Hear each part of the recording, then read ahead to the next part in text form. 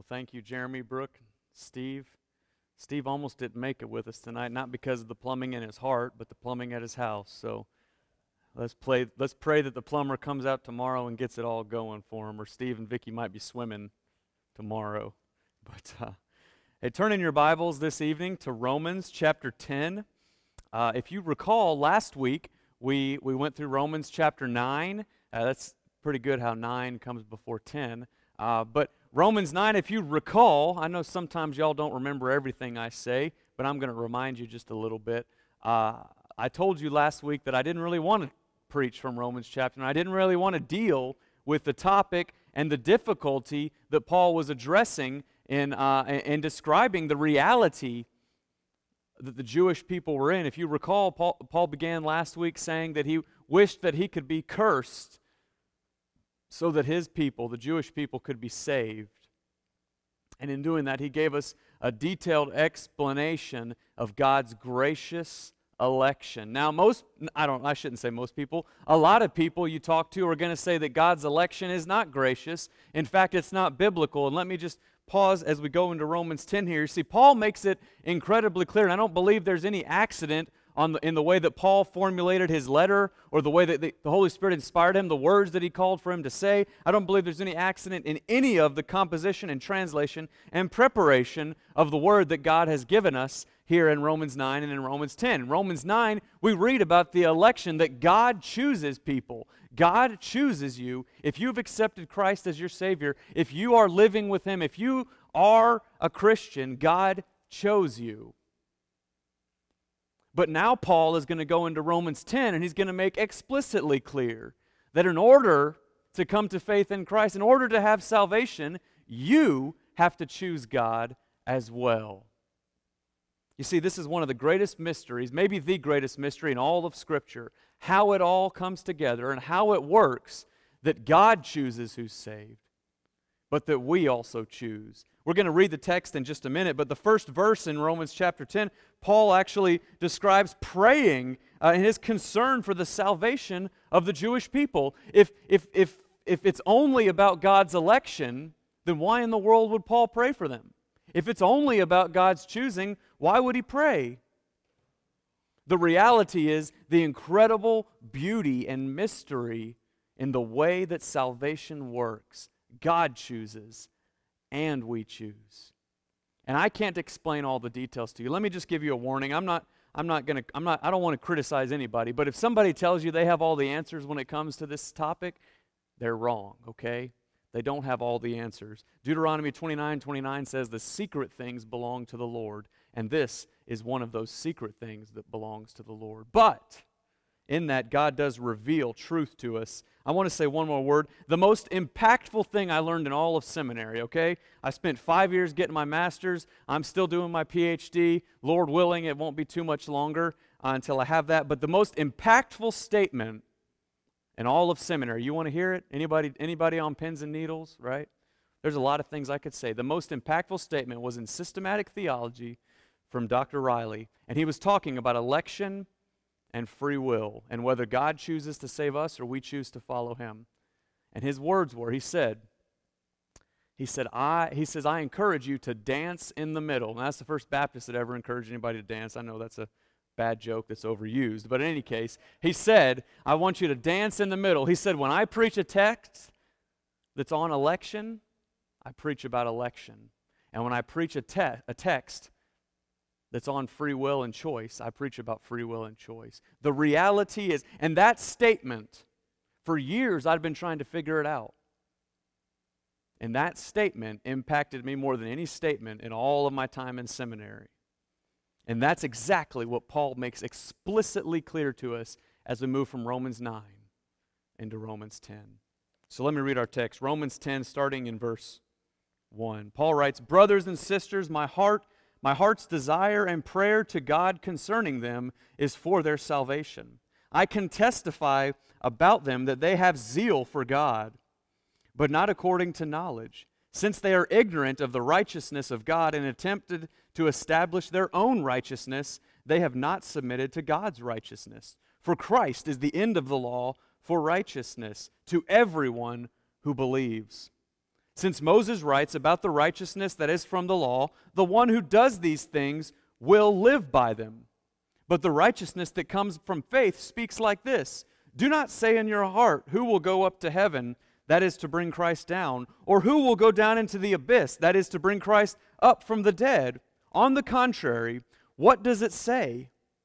The message is near you, in your mouth and in your heart.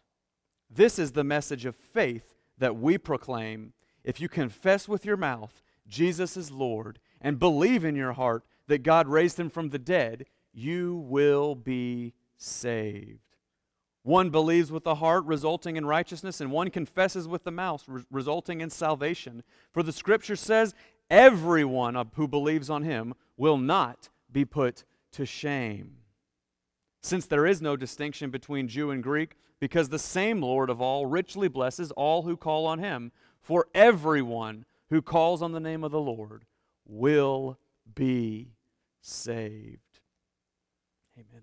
Now, you've heard me quote those verses, those last few verses, almost every single Sunday and Wednesday that we've been together. You've heard them more times than you can even begin to imagine, but we finally are at the text here in Romans. And we see as we get here, we see 3 points that I want us to look at explicitly clear. But remember, as we go through this, as we go through these points, as we look at this text, remember, Paul has just explained the gracious election of God to choose some for salvation and some who reject, whether it be for his glory or for another purpose. And Paul has just explained that the Jewish people are lost. And they're not saved because of their father. They're not saved because of the blood of Abraham. There's nothing that saves them but faith in Jesus Christ. And as a result, they've stumbled over the stumbling block that brings salvation to you and to me. And as he says that, Paul begins the next chapter saying, I, brothers and sisters, my heart's desire and prayer to God concerning them is for their salvation. Never let the election of God stop you from praying from somebody else. You and I don't know who's chosen. You and I don't know who will accept and who will not. The reality is, Paul knew that some would reject, but he continued to pray that more and more and more would be saved.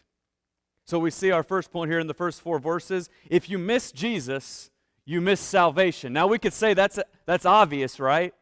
But it wasn't obvious to Paul's readers. It wasn't obvious to the Jewish people. And in reality, I think many of us who claim the name of Christ are stuck in the same problem and the same sin and the same pitfall that the Jewish people were.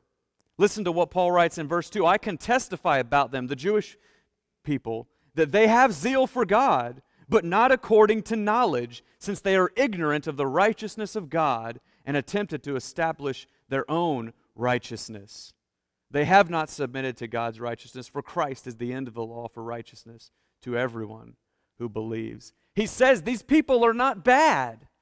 We get this picture often as we read the New Testament. We read Jesus, the Gospels especially, and we read about these Pharisees and these religious leaders and these scribes and these priests, and we think they're evil and wicked people, but they're not.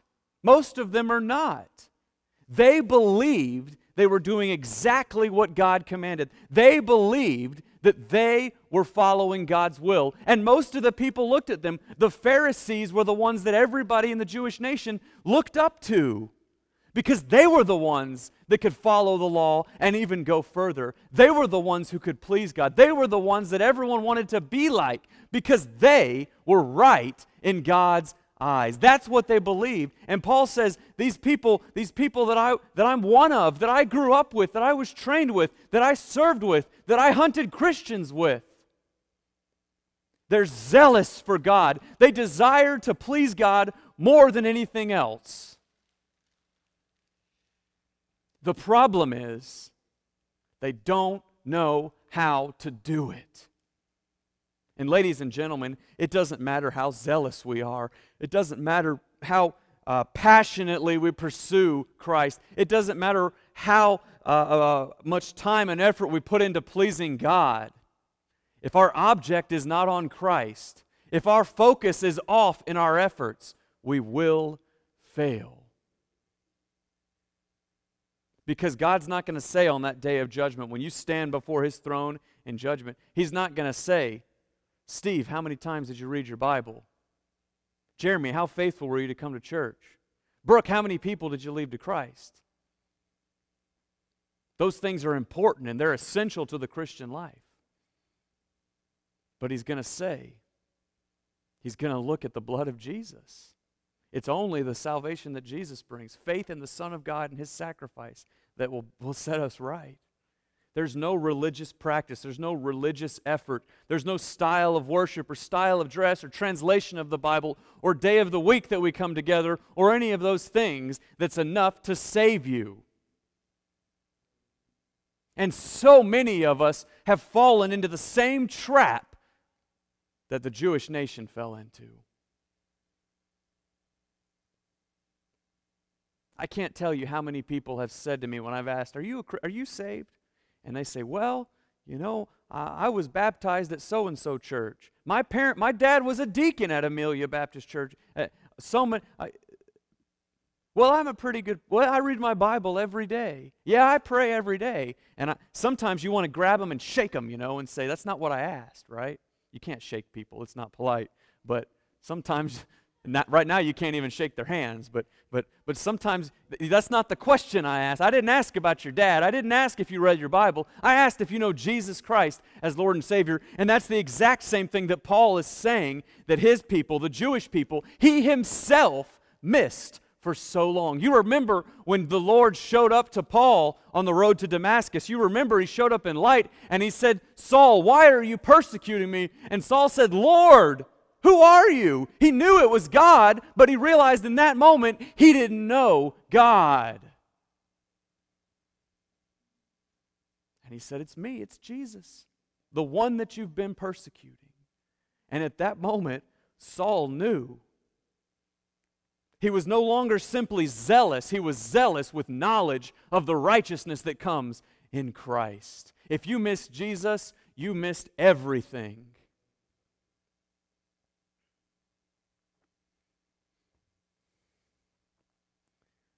For Christ is the end, the totality, the completion. The Greek word that's here is so much more than simply end.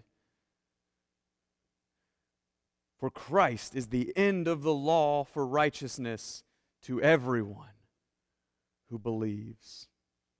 Then verse 5, since Moses writes about the righteousness that is from the law, the one who does these things will live by him.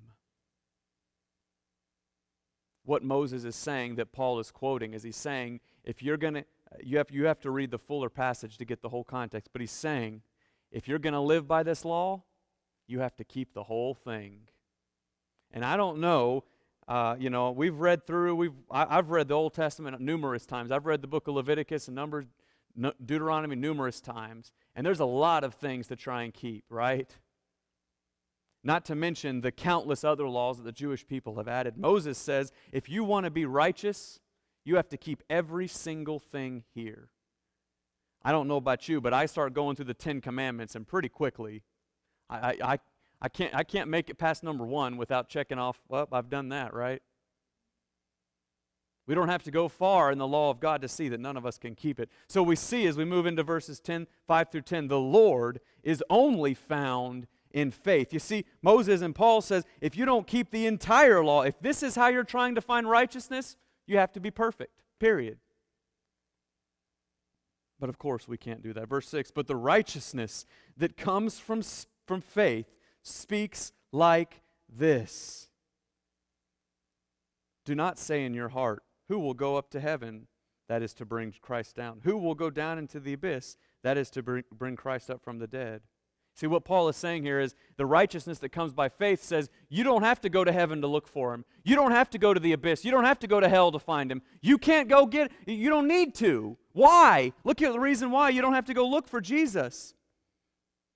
Verse 6, but the righteousness that, we already read that, excuse me. Verse 7, who will go down into the abyss? That is to bring Christ up from the dead. And verse 8, on contrary, what does it say? You can't go up to heaven to find Christ. You can't go down to the abyss to get him. You don't have to, because the message is near you in your mouth and in your heart. You know what Paul is saying? Paul is saying you don't have to go find Jesus because he's waiting right there for you. We don't have to go look for salvation because God came to the world taking the form of a man and the form of a servant and dying on the cross for your sins and raising from the dead 3 days later. You don't have to go look for him because he's already come to find you. Somebody should say amen. Nobody here wants, all right, fine. All right, say it louder. You don't have to go look for him because he's already here. On the contrary, what does it say? The message is near you, in your mouth and in your heart. This is the message of faith that we proclaim. Paul says, this is what we've been telling you. This is what I said. This is what I shared with everyone I've come to, and now I'm sending to you in Rome. He says, if you confess with your mouth Jesus is Lord and believe in your heart that God raised him from the dead, you will be saved. Now, we've heard this so many times. Like I said, I've shared with you so many times. It's easy for it to lose power. But imagine you're one of these Jewish people who your entire life have been told, you have to keep everything in this law. You better not even get close to it. Oh, the Sabbath? No, you can't go visit your friend. That's too far to walk. No, we can't make any more food because we can't cook on the Sabbath. No, you got to go sacrifice. You got to go give another sin offering at the temple. Nope, you missed number 587. Go back. You got to do all this, son, so you can please God and be right with God. Don't you dare eat with one of those Gentiles. Don't touch that pig. And on and on and on. And the burden of the law that has pulled you down your entire life. Imagine that's you. And some of you can relate to that. You've grown up in church, but you felt the burden of religious requirements and practice pulling you down your entire lives. And when you hear the gospel, Martin Luther, the great reformer, was a monk and a teacher and a theologian. And when he finally understood the grace of God, the freedom that he received, you don't have to do all these things. In fact, you can't do it to please God. But if you confess with your mouth that Jesus is Lord and you believe in your heart that God raised him from the dead, you will be saved.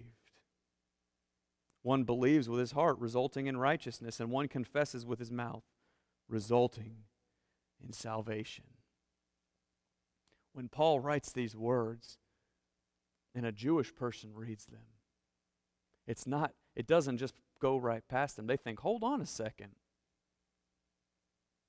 You can't just confess and believe. You've got to be circumcised.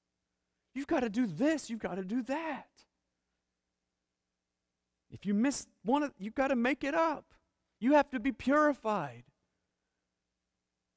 You can't just go to Jesus. But Paul says, that's exactly what you have to do. There's only faith. There's no other name under heaven given among men by which we must be saved. It's only in Jesus Christ that we can have hope. And you could say, yeah, but anybody can confess the name of the Lord. Anyone can say, yeah, I believe that. Of course it has to be genuine. Of course your faith has to be right. When Paul says, confess with his mouth that Jesus is Lord, he's not saying that you just got to shout it really loud. He's saying that you're changed by the inside out to the point that you can't keep it in. He's saying that you realize that God is exactly that Jesus is exactly who he said he is, that he's the one that you give your life to. In the first century in the Roman Empire, to say that Jesus is Lord is to imply that Caesar is not Lord, that your religion is not Lord, that your bloodline is not what's most important. There's so much in the statement to say that Jesus is Lord, because if Jesus is Lord, then nothing and nobody else is. When we say today that Jesus is Lord, we say that I won't be ruled by money. My fate is not determined by political parties or presidents or kings or pandemics. I won't be stopped because my life is threatened. To say that Jesus is Lord is to say that I'm not Lord of my life. It's exactly what Paul is saying when he says in Galatians 2:20 that I have been crucified with Christ, and it's no longer I who live, but Christ who lives in me. To say that Jesus is Lord is to say that I give every bit of my life to Him. And then to believe that God raised Him from the dead. Anybody can believe that Jesus died on a cross, right? Everybody dies. People saw Him die.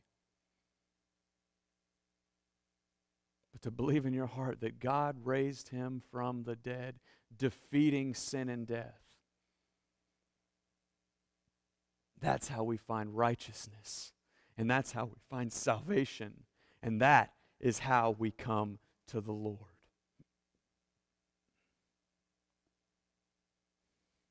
If you miss Jesus, you miss salvation.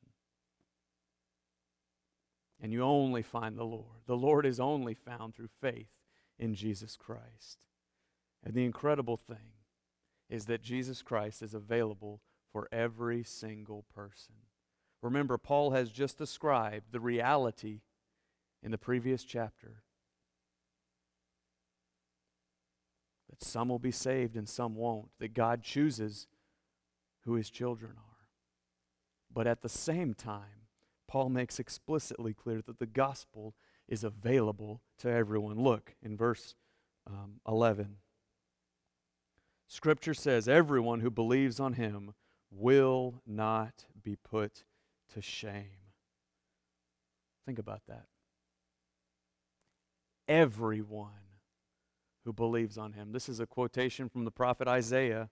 Everyone who believes the Lord will not be put to shame. That means they'll have what they claim.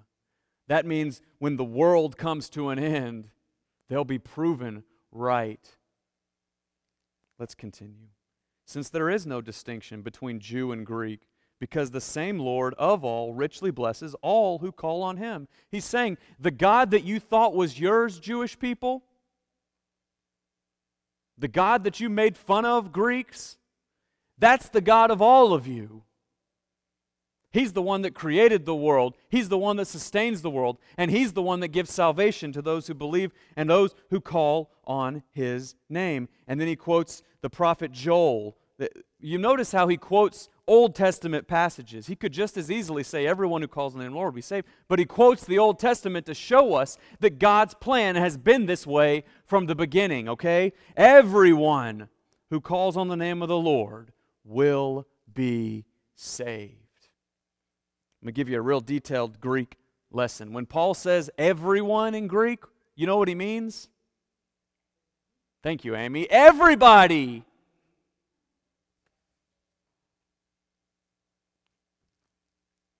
Paul spent a whole chapter describing that some are elected for salvation and some are called to salvation. And for many people around this world, they're terrified because they say, I can remember one conversation I had, I won't share names, but one person who said to me, they said, how can I know that I am elect? And I didn't know how to answer. But the answer from Paul, if you've called on the name of the Lord to be saved, you are chosen. You see, God chooses us, but we choose at the same time. Again, I can't describe every mystery to you, but the reality is, if you've called on the name of the Lord, you are saved. Not most people who call on the name of the Lord, not the majority of people, not 99% of people, not the good people who call on the name. Everyone who calls on the name of the Lord will probably be saved. No, will be saved. I guess we've heard that too often. I guess I got to quit quoting it. No one's getting excited like me. Everyone who calls on the name of the Lord will be saved. Ladies and gentlemen, we have the message of life that this world needs. I can remember, I don't remember what text I was sharing from, but as we began in the pandemic and the lockdown and being at home and doing live services, one of the first times we gathered over Facebook, I made the statement Something to the effect, basically, that those who don't have Christ, I don't know, they should be scared. If you don't know Jesus Christ and this virus is tearing through the world, you should be scared. On a good day, you should be terrified. But we have Jesus Christ. We have hope for eternity. We have life today. We have salvation secured and assured for us. And we have a God who's not far away, who we don't have to go dig around and search. We've got people all around us who are searching for the right answers, right? Searching for something to fill their lives. Like I like to quote for you every once in a while, they're looking for love in all the wrong places, right? It's good to have some people laugh at my joke. They're looking for answers in all these places, and we have the answer. This gospel message that Paul proclaims to us and for us and with us, it should compel us to go and share and to let others know. Because we have the only message of life, the only answer to the problems in this world. And everybody who calls on that name, the name of Jesus, will be saved. If you're with us tonight and you've never made Jesus Christ the Lord of your life, you've never confessed with your mouth that Jesus is Lord, you've never believed, really proclaimed your belief that God raised Jesus from the dead. You've never gone to Him and said, God, forgive me for what I've done wrong. I know I've messed up. I know I've fallen short. Please forgive me. You've never asked Him to come into your heart. You've never turned away from your past and looked forward to the future He has for you and the life He has for you. You've never said to Him, I give you myself and I want you to be the Lord, the boss, the leader of my life. I pray, I implore, I beg that you would do that tonight. There's no special way to do it. There's no tricky prayer or magic words. You just simply proclaim. You can even use Romans 10 as a model. You can say, Lord, I confess you. I proclaim you as Lord, as the leader of my life. And I believe that you rose from the dead. I believe that you paid the price for my sin, and I want to follow you. And Scripture tells us, if you come before the Lord genuinely and with pure desire, and genuinely ready to be saved, you are. Everyone who calls on the name of the Lord will be saved. Whether Jew, Greek, poor, rich, black, white, yellow, green, blue, big or small, man or woman, child or adult, sick or healthy, everyone who calls on the name of the Lord will be saved. For those of you who are with us and you know you are saved. You've made that declaration. You have no doubt in your mind. Let me just ask you, are you living in it, or are you living by your religious righteousness? Where do you find your boast? Where is your point of pride? Is it in yourself, or is it in Christ? Are you keeping the message to yourself, or are you giving it to others? Are you living like what Paul gives us in Romans 10 is real? Are you living a life under the conviction that everyone who calls on the name of the Lord will be saved? I would venture to say that every one of us could be better stewards of the gift of the gospel. I know for a fact that we all need to be reminded of the goodness and the grace that God has given us. So let me encourage you to take this time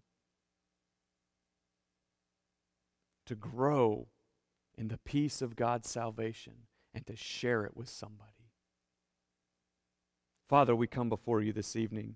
I thank you so much for your word. I thank you for the salvation that we have in you, for the life that we live, knowing that we don't have to wonder. The assurance that I have made you the Lord of my life, and I know that I am saved.